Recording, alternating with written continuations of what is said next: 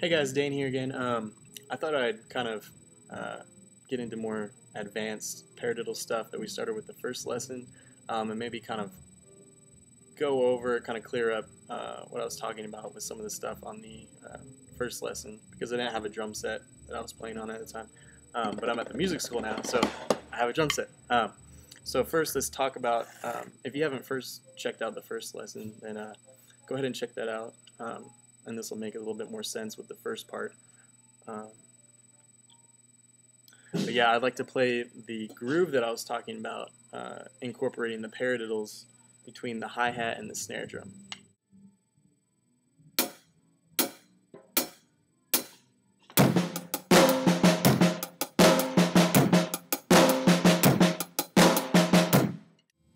Okay, so the first one we have is the paradiddles, where we're subdividing in 16th notes. So that's going to be 4 notes for every beat.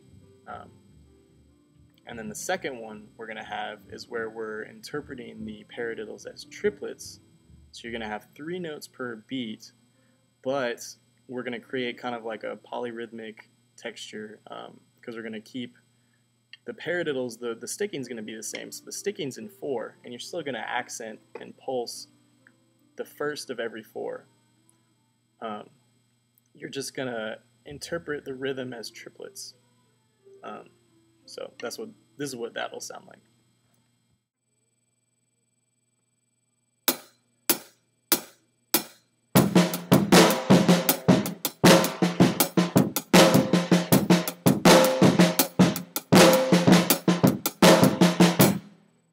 Okay, and then, so that's pretty much, I hope that kind of clears up if anyone had any questions. No one wrote anything, but that might kind of clear up what I was talking about in the first lesson. Okay, so now we can kind of get on with the second lesson and talk about more advanced, like paradiddle groupings and things like that. So we have paradiddles, which we have right, left, right, right, left, left. And there's what's called a paradiddle-diddle. So if you watch the first video, you kind of know how, you can maybe guess what a paradiddle-diddle will sound like. And remember, we have the diddles or the doubles. So paradiddle, right, left, right. That's where the double is. Left, right, left. If you have a paradiddle-diddle, okay, it's going to be right, left, left. And then since it's since you're doing a double off the left for the second diddle, you can start back on the right hand. You can start back with whatever hand you started with. So right, left, right, left, right, left, right, left, right, left. Or if you start off the left hand, left, right, left, right, left, right, right. So I'll show you what that kind of looks like on the pad. Here we go. Right, left, left, right, left, left. Or left, right, left, right, left, right.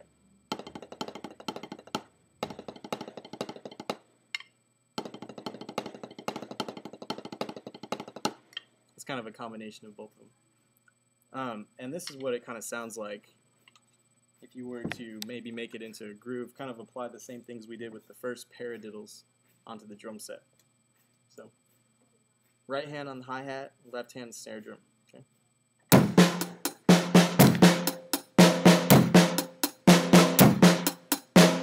Or if you wanted to start off the left hand,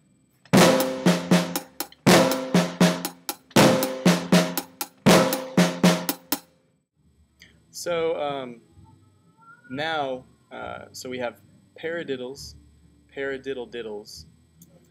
You can have a para-paradiddle, which by now you might be able to figure this out pretty well. It's just going to be right, left, right.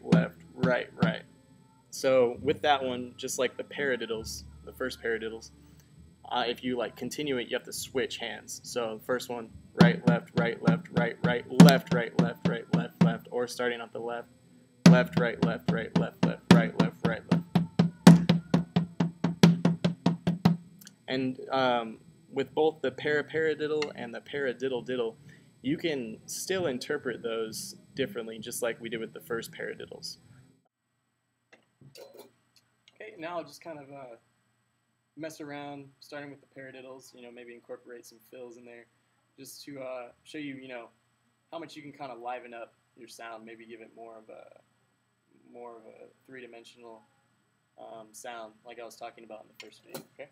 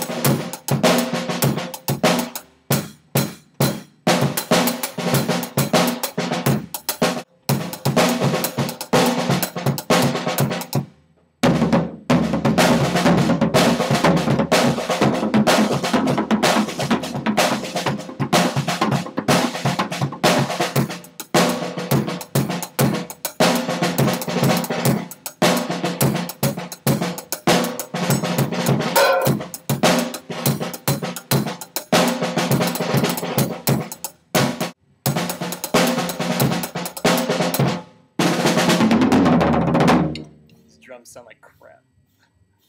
Thanks for watching. Peace.